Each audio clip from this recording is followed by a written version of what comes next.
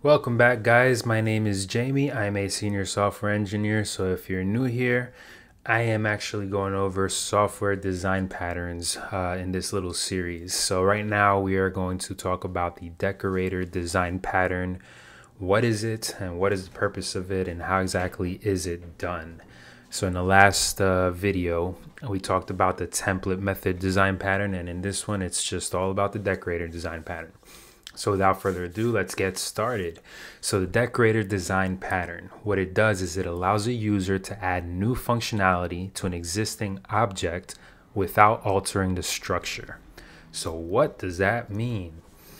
Well, let's just jump straight in. So let's say we had a car. So we're going to create a class of a car. And this car can drive, of course, right? So let's just create the drive method. So we're going to return driving. Okay. This car can reverse, of course. Reversing. What else can it do? I guess we can keep it as simple as this and then move forward. So let's say we have this car class, and these are the functionalities that this car has, right? So what happens in the event that we want to instantiate this car? We're going to say something like const car equals new car, okay? But now we can do a console.log, and we can call the car.drive method, for example. And if we did this correctly, there it is. Now the car is driving. And then similarly, we can reverse the car. So if we did reverse, it is reversing. Cool. So now let's just say we wanted to create a brand new type of car, and this car is called a Toyota. Okay. So now we just created a Toyota, but we're going to extend the behavior of this car class. Okay. And then the first thing we're going to do is we're going to have a constructor method here. And what we want to do is we want to pass in a type of car into the constructor. And then we're going to have a property up here. We're going to call that car. And that should also be a type of car. So here we can say something like this dot car is equal to car, which is referencing the car parameter that we passed into the constructor. And then right above it, we can pass in the super so we can inherit everything. Perfect. So now that we did this, we created this new Toyota car. Okay, but how do we use it? So what ends up happening is, let's just pretend we are going to, not pretend, let's override the reverse method. So what we do is we're going to actually create a function. We're going to call it reverse. Inside of this reverse function, we are going to be returning reversing with a backup camera. Okay. So in this brand new Toyota car that we just created, we are going to be reversing with a backup camera.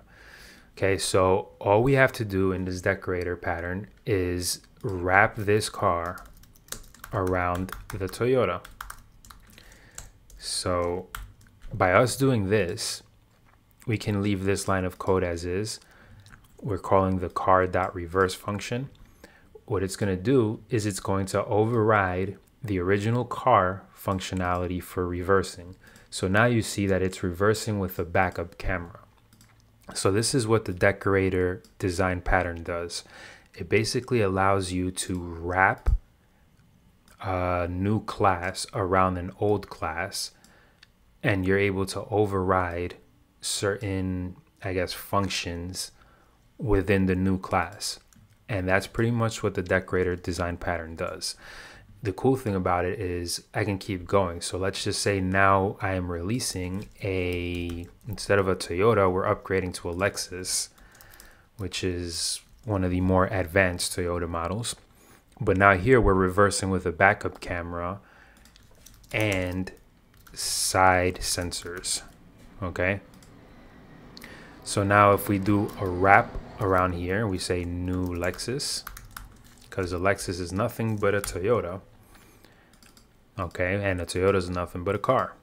So now if we run this code, you see we're reversing with a backup camera and side sensors. So this is the Decorator design pattern. I hope you guys learned something. I hope you're able to understand exactly what this is and how it's done and what it's used for. So again, the purpose of this is so that you don't have to modify any of the logic in the previous class without touching it. You can basically update the functionality of it easily and just use a wrapper. So there it is, guys. If you like this kind of content, make sure you hit me with a like, comment below, subscribe, and hit that bell for notifications. I'll be making another video on a different design pattern next, so stay tuned, guys. Thanks for watching.